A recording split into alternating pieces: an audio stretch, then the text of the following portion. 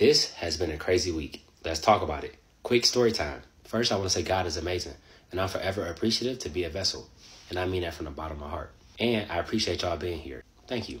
I did a series over the last week when I went to 8 different restaurants trying to find a struggling restaurant that me and Mr. Beast can help turn into an unstruggling restaurant. Altogether, for all of the food in this series, I spent $973.86. While yes, there was one restaurant crowned the winner at the end, I personally think everybody involved won. Today, I got in contact with all of those restaurants. And now, we're going to do an update. First, we're going to start with Mr. Gary. He wasn't officially a part of the series because he got a seafood truck and all I could eat there was the burger. So I didn't think it would be fair to put him against restaurants where I was trying 7 or 8 different items. With that being said, Mr. Gary is still a winner. All of this testimony is directly from the restaurants, summarized in my own words. Mr. Gary went from making $50 to $100 a day to making over $50,000 in the last 3 days. I went back to stuff my turkey today. Every booth in that restaurant was filled. The owner of Aroma Latin Cocina sent me this message the other day.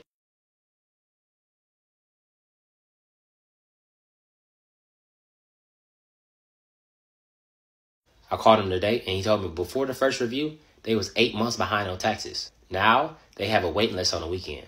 Huncho's Burgers and Fried Chicken posted this video about 12 hours after I went there. This is what we got going on right now. I've had so many customers from out of state, guys. Out of state. Drove here just to try the food because Keith said it's bomb. I went today to say hi to Alex, which is the 21-year-old kid who owns the place. He's super dope.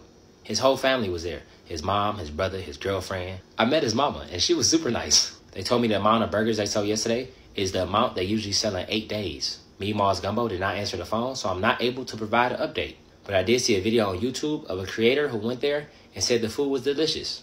I went to Waffle Brothers yesterday. I tried to call, but they was already closed. But I heard today they was slammed. Four Corners Kitchen, which is the Filipino food truck I went to, was slammed.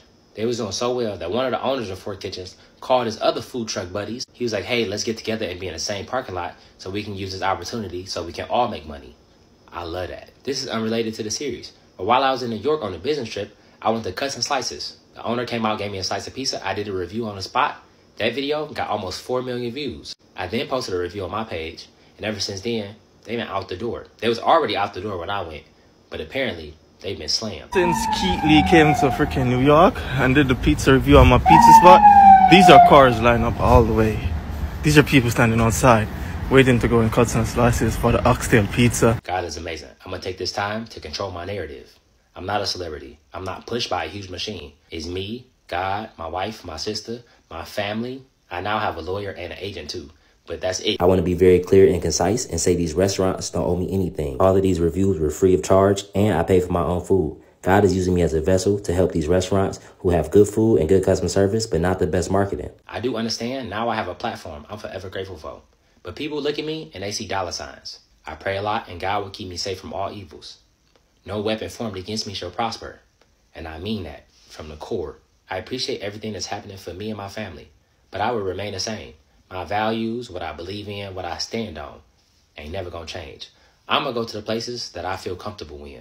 And you are not gonna make me feel bad for not going to the places I don't feel comfortable in. And I won't explain myself. I'm just not gonna show up. I'm an introverted family man who likes to eat food and I pray a lot. I say all of that to say, thank you. The winner of this series is Aloha Mamacita. Even though, again, I think everybody won. I just appreciate everybody who was involved and I appreciate y'all. God bless you guys. Have an amazing day. I will see y'all in North Carolina. Mr. Beast, I'm coming.